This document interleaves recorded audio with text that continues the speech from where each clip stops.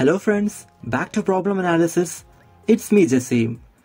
If you are interested in problem solving and if you know the basic geometry, properties of tangents and the Pythagoras theorem, then here is an interesting problem. Consider a semicircle of radius 2 units. Another semicircle of half diameter is placed as shown in the figure. A circle is drawn inside that touches both the semicircles and also touches the diameter of the larger semicircle. Then my problem is, what is the radius of this circle? If you want to attempt the problem, pause the video and just give a try.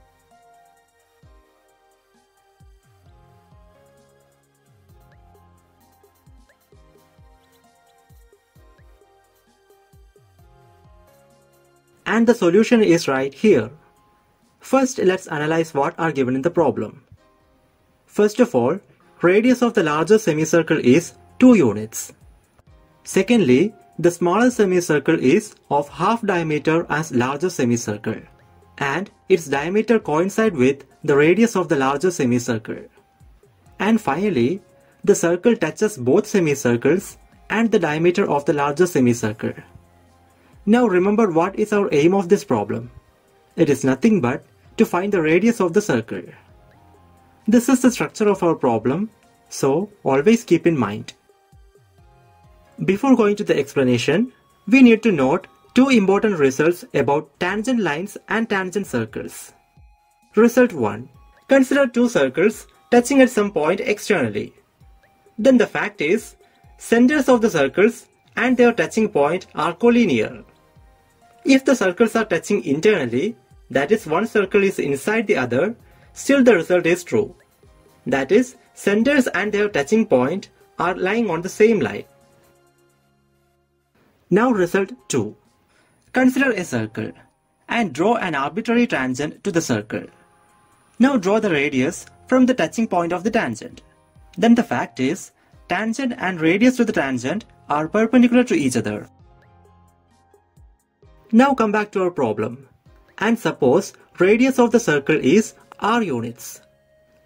Now consider the circle and the larger semicircle. They are touching each other.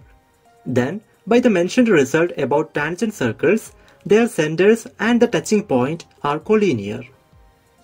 Now it is given that the diameter of the larger semicircle is a tangent to the circle, and the radius is drawn from its touching point.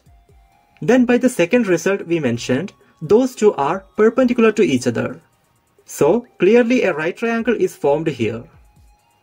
Now in the figure, this line is a radius of the larger semicircle and so equal to 2 units. But this part is a radius of the circle, so it is equal to r units. And therefore the hypotenuse of the right triangle will be 2 minus r. Now suppose base length of the right triangle is x.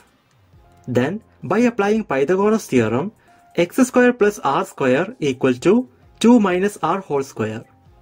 That is equal to 4 minus 4r plus r square. R square is cancelled out and we get x square is equal to 4 minus 4r. Coming back to the figure, we have diameter of the smaller semicircle is 2 units. And so radius is 1 unit.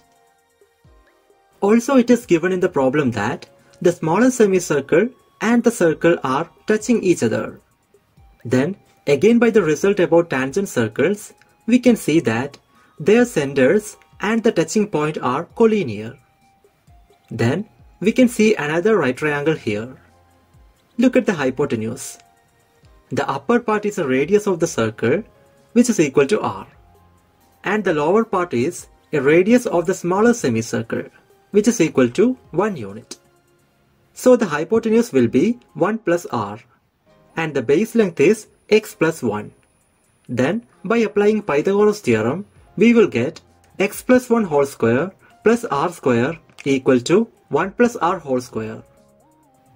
Now expand both sides of the equation. Left hand side become x square plus 2x plus 1 plus r square, and the right hand side become 1 plus 2r plus r square. r square is cancelled out and then 1 is cancelled out. What remaining is x square plus 2x equal to 2r. That is 2x is equal to 2r minus x square. Now square on both sides of the equation. That gives 4x square is equal to 2r minus x square whole square. But we know that x square is equal to 4 minus 4r. Substitute that in our equation. So 4 into 4 minus 4r is equal to 2r minus 4 minus 4r the whole square.